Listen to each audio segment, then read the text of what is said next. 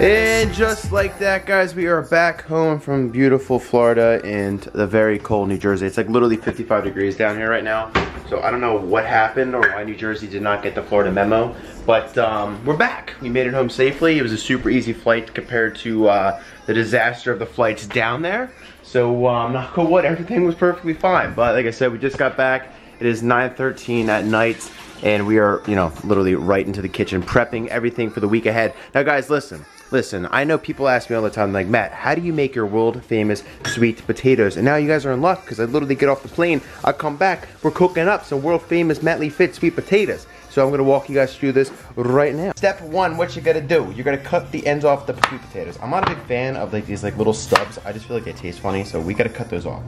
Then you're gonna slice and dice a little bit like this. Just make sure you never chop off a finger, because that would not be good.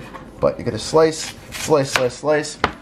I'm gonna continue on with that later. So once it's sliced into like this not too thick of a piece right here, we're gonna slice it up a little more into thirds, and then you're gonna slice it again and do thirds once more, and you get these little cubes, okay? So when you're gonna take these cubes, you're gonna throw them onto a pizza pan. If you don't have a pizza pan, you can just use a long pan, it's perfectly fine. The same thing, guys, we're gonna continue this pattern of slicing and dicing. Step number two is we're gonna put some pink Himalayan sea salt and ground cinnamon on the potatoes. So literally, if you guys have the pizza pan or just a regular pan, you're just gonna spread them apart. You're gonna coat these bad boys on here, put some sea salt all over these potatoes. Good. Ground cinnamon all over the potatoes. Oh my goodness, man, look at that. Look at that. I feel like that salt bake got my ground cinnamon, babe. You can't. Woo! Alright, last but not least, guys, you're gonna spray some vegetable olive oil all over this. Kind of keeps them a little bit soft as you cook them. Boom, just like that. Boom. Alright, you guys come over to the oven here. We have it set at 385. You guys can set it at 350 if you want. I just kind of want to cook them a little bit quicker, so I usually set them at 385. You gotta take them, you gotta lift them up, you gotta open up the oven, but stay away so you don't burn your face because it gets pretty hot in there. You gotta slide them in there. Taylor, are you getting the slide in? Are you getting that? Boom. Slide them in there, close it, then you wait like 15 minutes and we're gonna flip them. Alright guys, step number 3 is you're gonna put on your oven mitt. Dun, dun, dun, dun. Perfect. You're gonna open up the oven and you're gonna pull out the sweet potatoes. Now guys, a little big part of this all, it's been about 20 minutes. So I literally let them sit in there for about 15-20 minutes. And then I take them out. See how they're steaming a little bit? And then you're gonna wanna flip them, guys. So get a nice little spatula. Just flip them, just kinda, you know, a little rough and rowdy with them. Get them all over the place. This is a big part of it, guys. This is a big part, just because you don't want them sticking to the bottom of the pan. A lot of people make that mistake. I made it too. They just let them sit in there for the full duration. You come out, you're like scraping them off. They taste disgusting. It's just no good. So you really want to focus on trying to get as many flipped as possible. Now guys, this is the hidden secret right here. You're gonna get some more olive oil spray. You're gonna spray them a little bit more. You want them moist. You want them juicy. You want them tasting perfecto, you know what I'm saying? So you're gonna spray them a little bit more, and then you're gonna put your oven mitt back on. You probably don't have to take it off if you put it on the right hand, but I always forget that. Open the oven back up. Taylor, are you getting the sliding in here again? You got that? Okay, cool. So you're gonna get that, close it. Honestly, I probably keep it in there for like another 20 minutes. Just let them really cook through there. I like them squishy and like really moist and soft. I know people can have them like crunchy. I just don't like it like that. I like them with, why? Why do you make faces? Look at this face she made when I said squishy, moist, and soft. I wouldn't describe sweet potato as squishy. But my sweet potatoes are pretty squishy. Soft. No, they're pretty squishy. Yeah. Guys, regardless, flip them after 20 minutes, put them back in for another 15 to 20 minutes, and I will show you guys the hidden secret. The hidden secret. Now guys, I kid you not, like this next step is the most important step. Stay tuned. Alright fam, it is the moment you've all been waiting for. What is the secret part of the sweet potato recipe? Taylor, do you know? Do you know what it is? Why do you keep laughing at me? How is this so funny? Woman. Like an Italian. Because when you're talking like this, you make the best sweet potatoes. Okay guys, literally the sweet potatoes are in there. It's been like an extra 15-20 minutes since we just flipped them. And this is what I want you to do.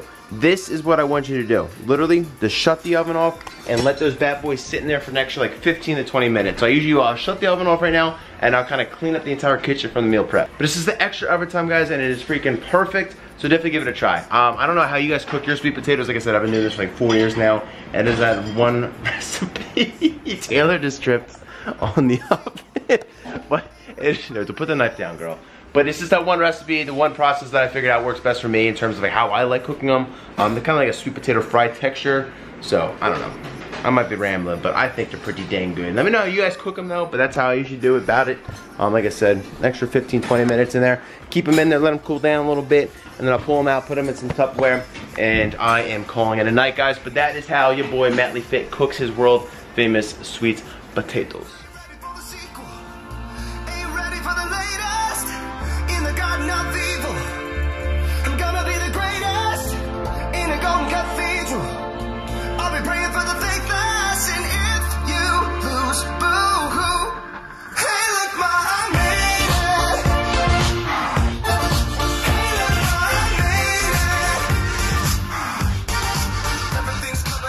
Guys, let me tell you something. There's nothing like sitting in bumper to bumper traffic each and every day on your way home from work. If you guys don't know, I work like, I want to say really realistically it's probably like 45 minutes away from where I live in Jersey, but with traffic every day it's like an hour and a half. So it's a little rough. But honestly, some days I kind of find it relaxing. Some days I put the music on and I'm like, all right, I don't mind this at all. But I feel like other days it kind of gives me an opportunity to kind of like just think about life and just think about like MattLeeFit and the business and just like other stuff going on in life. So it's kind of like my little space to kind of clear my head and like just think. It might be weird saying like I kind of enjoy traffic some days because I thoroughly kind of enjoy it some days. Some days I'm like just freaking gripping the wheel and I was like, but some days I'm like, all right, man, I say too bad. I'd rather just relax and just think about stuff. But regardless, guys, we're on our way to the gym. And that makes it a little bit easier sitting in traffic, just knowing that I'm going to be at one of my favorite places in a little bit.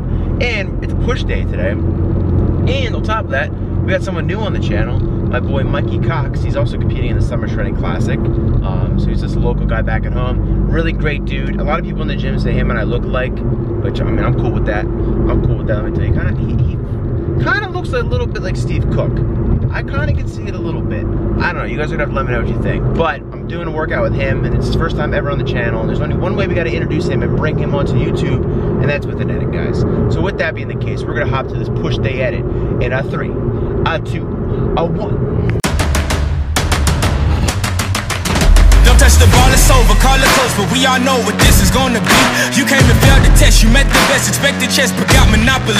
I came and bought you out, I knocked you out, I caught you out with no apologies. I am the hope, the heart, the faith, the spark, the one who will fulfill the prophecy. I just been counting, never lounging, climbing up mountains, bouncing back. Step in the ring, about you step back. They'll learn hot when I get on the track. I like it louder than most, watching all these sheep just bow down to the goat. If I can't decide, I'ma probably get both. We done celebrate, but right now I'm a toast, resurrected ghost. Outside, looking at the stars.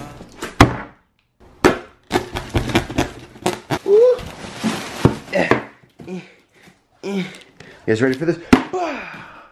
It's good. Guys, just got back from the gym. It was a killer workout, and we came home to some 1UP nutrition goodies. I gotta put the tripod down. We got some more pre-workout. We're gonna talk about that in a second. We got my absolute favorite protein powder in the world, and it looks like they hooked us up with some more swag, man. We got some white shorts. We got another tank top. Don't know what that is, but it looks like another tank top. We're just gonna throw those in the living room because I want to talk about these two things real quick, guys. I kid you not, this is literally the best pre-workout I've ever had in my life. I know it's fairly expensive on their site. If you guys do go check it out, it is around 50 bucks for a little over 30 servings, which I do, and I'm gonna say this truthfully, I really do feel like that's a little high for pre-workout, but the beautiful thing is they're constantly running 15% off their entire website, like literally all the time. Plus, when you guys use my discount code MLFIT20, you guys save an additional 20% on top of that 15%. So it's like 35% off. So after all that stuff, this really is not too bad. But guys, getting back to the pre-workout, it is a 2-in-1 thing. So a lot of times when you're looking for pre-workouts, you're gonna have pre-workouts that are going to be stimulant-based, and you're gonna have pre-workouts that are gonna be like energy-based, guys. Literally, 1UP Nutrition has combined them all together to form one pre-workout. So that is why, like, the main reason why I feel like the price is fair for it, because you get the stim side and then you get the energy side combined into one pre-workout So I feel like this is an awesome combination. Plus, guys, I kid you not, this pre-workout has the most caffeine that I've ever taken in a pre-workout in my entire life. If you guys take a full scoop, you're looking at 415 milligrams of caffeine. So if you guys are very caffeine sensitive, I do not suggest taking this bad boy. I mean, you can take half a scoop if you want, but the caffeine in here is freaking crazy. And like literally, I am super, like I have a high tolerance when it comes to caffeine, but I took this bad boy for a week straight and I was like, I was all fired up, man. It was crazy.